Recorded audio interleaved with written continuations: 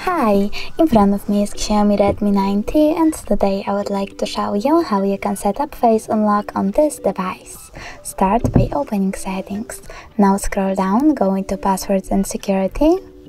Over here click on face unlock and enter your current login method. Then read the disclaimer and click next after 5 seconds.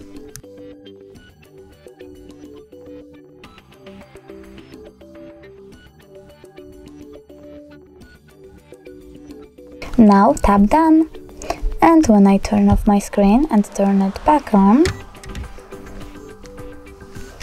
I can see that face unlock is working properly.